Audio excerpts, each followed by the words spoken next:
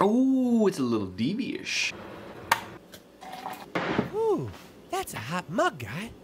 Hey guys, this is my review for Gremlins. Admittedly, I actually have never seen this movie.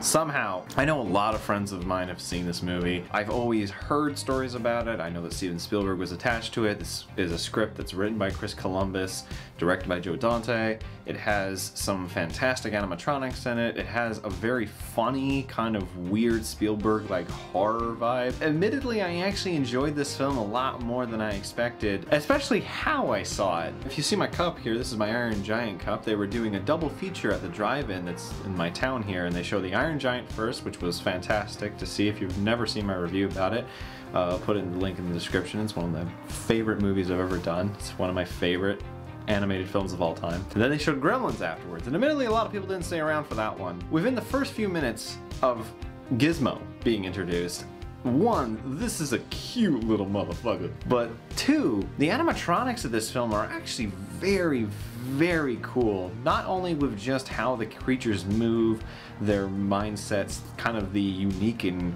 character building sort of quips about them, but also the effects for them. For instance, when Gizmo gets water on him and the little bubbling effect is on him, that was actually really creepy. And then when the little other gremlins grow into their own thing, that was also a really cool effect as well. If this is the movie that birthed the whole Furbee thing, I wouldn't be surprised, because especially when Gizmo's driving the little car, it's so cute, and then there's these horrifying creatures. I find it funny that for a film that has such a very bizarre yet kind of kid-like concept, at least kid-like for the 80s. The main character, Billy, is just this very, very regular person. Like, there's not anything kind of unique about him, but he's also not boring, because he's just a very, very relatable person in terms of how he acts with people, how he talks to people, and just how he kind of handles the situation. It's pretty normal. It's the mom that I'll give points to, that right when shit gets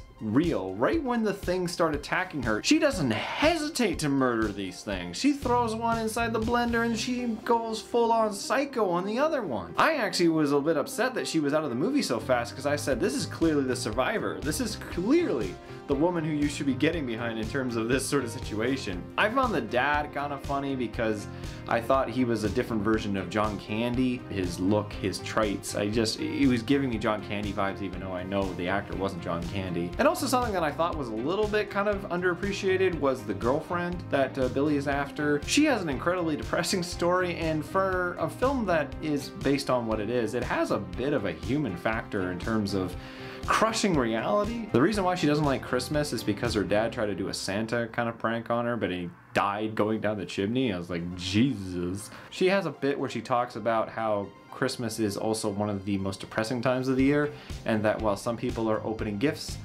others are opening their wrists. I remember that brought me right back to the movie. I enjoy this film. I think it's a fun little time. The effects are just phenomenal, but that's something that everyone's always talked about. I'll definitely give extra points to the script.